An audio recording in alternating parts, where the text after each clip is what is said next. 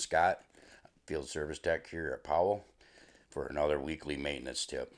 This week's maintenance tip is going to be simulating a mag flow meter, especially the Yokogawa. The reason you may want to simulate the Yokogawa transmitter is to ensure that the HMI, the PLC, and the transmitter are in sync and displaying the flow that you have programmed into it. Next, what I'm going to do is going to go through the menus of this transmitter and show you how to set up the simulation to display. To get into the menus for the Yokogawa, you press your finger over this button till you see touch, shift, and the down arrow key. So what you do is press the shift and then the down arrow key, then you'll get this yes or no. Use the arrow key to go down to yes, then press set, and it'll start flashing. Press set again, and it will stay for a second, and then go to the menus. What you'll do then is come into, with using your arrow key, that will move your cursor. You'll move down to basic setup. What you want to do now is you want to see what the span of this transmitter is. So you're going to go into basic setup by pressing set. Then you're going to use the down arrow key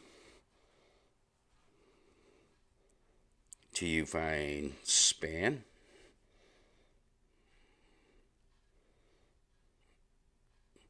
There, you're on flow span.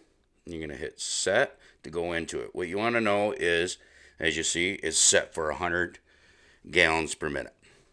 What this does is will let you know that the simulation will be sending over there that at top will be 100 gallons a minute. You need to know that to make sure when you go to your display that they're in sync. So once you find that out, you can hit press and shift at the same time, and that will back you out.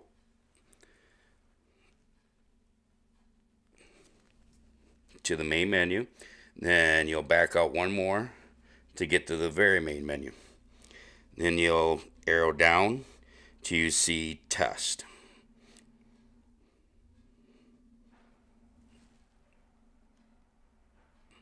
Right there.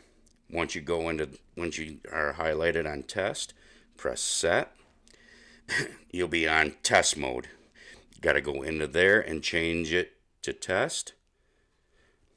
Right now it's set at normal. Use your arrow key to go down and highlight test. Press set.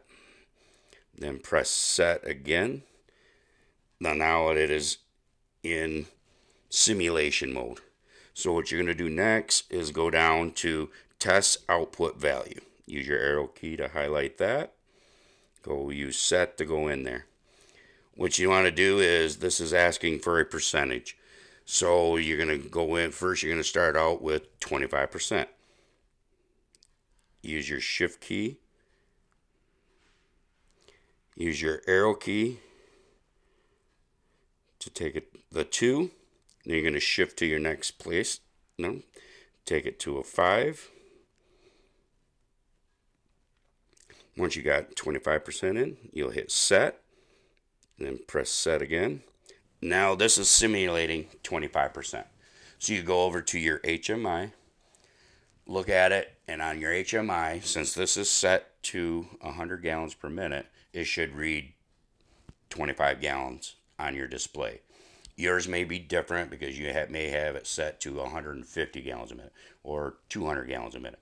But this, like I said, this one is set to 100 gallons a minute. So then you're going to go to your next step, which is 50%. You're going to go set, shift over, change the 2 to a 5. You're going to shift. You're going to change the 5 to a 0.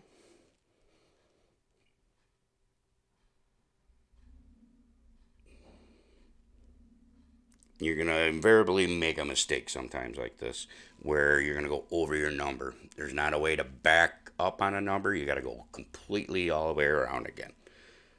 So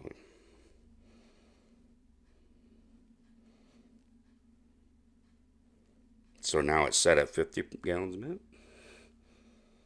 Press set again.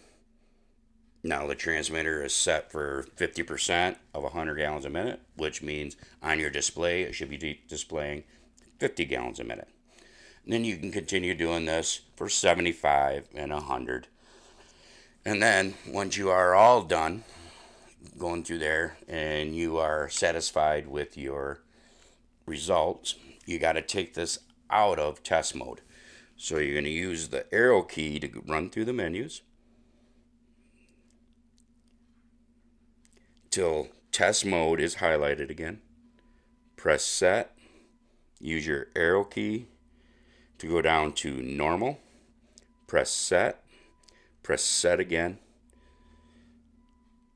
Now this should be out of simulation mode now. What you're going to do next, you're going to go all the way back to measure mode, and you're going to do that by pressing set and shift at the same time. You're going to escape out. Now you're in measure mode. To be certain that you are out of simulation mode, go to your HMI, and you should be reading 0 gallons per minute on your HMI. If this seems it's all right, and you are still wondering why your gallons per minute is off, you may then next step is clean the electrodes on the inside of this flow meter. A few weeks ago we did a video on that, and you can look at that to see how to clean that. It is very important to ensure that the scaling of this transmitter and the scaling of the PLC equal. Like in today's example, it's 100 gallons a minute. So at 50%, your display on your HMI should be 50 gallons a minute. That is the key point that you need to take out of this video, that the two need to be equal. Please like and subscribe to our channel. Also comment below on some other ideas of videos you would like to see us do.